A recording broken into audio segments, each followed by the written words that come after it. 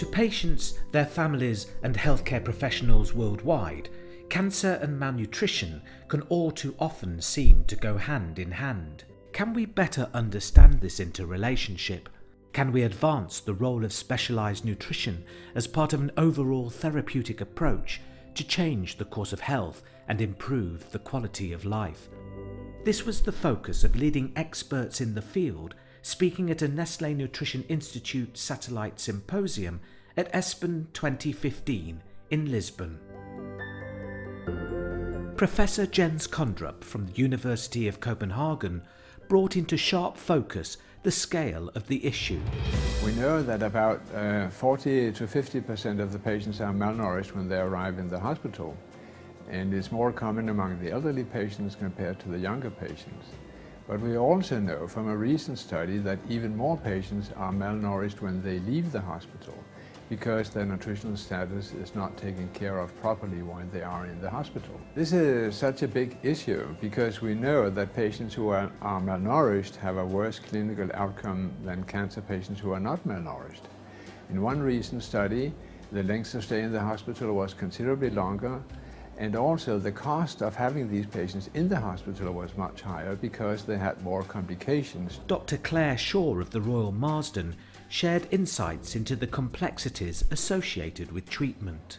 We know that when patients are receiving treatments such as chemotherapy and radiotherapy, then there is a high risk that the toxicity from that treatment can influence their dietary intake and ultimately their nutritional status. And overall, they may well have a poorer outcome because of that. Discoveries are being made about the underlying causes of toxicity, and new intervention and support strategies are emerging. We're learning a lot about toxicities and why they're occurring.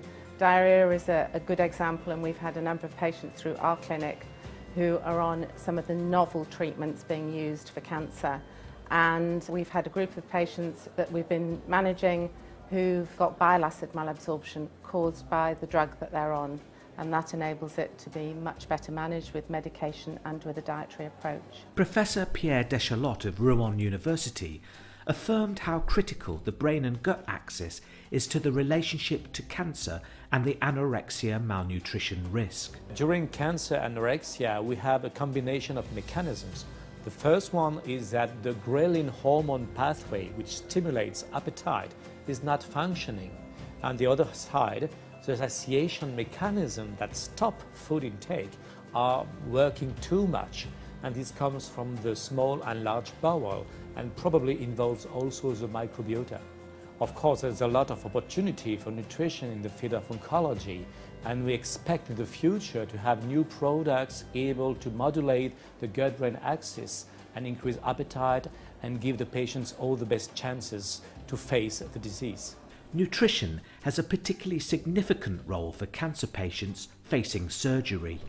There's a recent systematic review of a number of trials that have been done throughout the last few years, showing that the rate of complications after operations is decreased by nutrition support, which means that these patients have fewer infections, they have more rapid wound healing, and they also get discharged faster from the hospital. Immunonutrition also has a key role to play, as reinforced by Professor Christophe Mariette from the University Hospital of Lille. Immunonutrition is a combination of standard nutrition combined to some nutrients that will modulate the immune system, and that has been shown through meta-analysis to decrease the risk of postoperative infectious complication in a significant way. In certain situations, guidelines strongly recommend the use of immunonutrition, for example in GI cancer surgery. ESPEN guidelines would recommend, with a grade A level of evidence, to give to patients immunonutrition before surgery and to be continued after surgery for malnourished patients. As surgical techniques are advancing, so too are therapeutic approaches involving nutrition, as revealed in a multi-centre, open-label, randomised Phase 3 controlled trial with patients undergoing minimally invasive laparoscopic surgery for esophageal cancer. Immuno trial was a randomized Phase 3 trial looking at the impact of minimally invasive surgery on postoperative outcomes.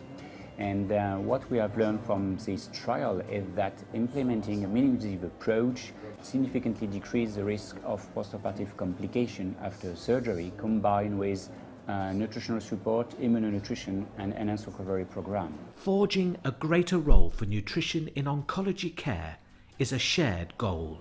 All too often today, nutrition support is considered a voluntary add-on to the regular treatment of cancer patients. But it should really be seen as an integrated part of any cancer treatment.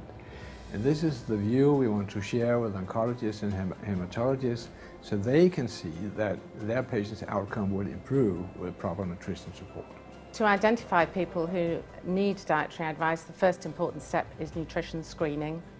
And the second important step is enabling those patients to have access to a registered dietitian to get that advice in a timely fashion. Regarding the future in nutritional support in cancer, I think that nutrition may be evaluated in the preoperative and postoperative phase during chemo in order to improve outcomes in combination with the perorative phase.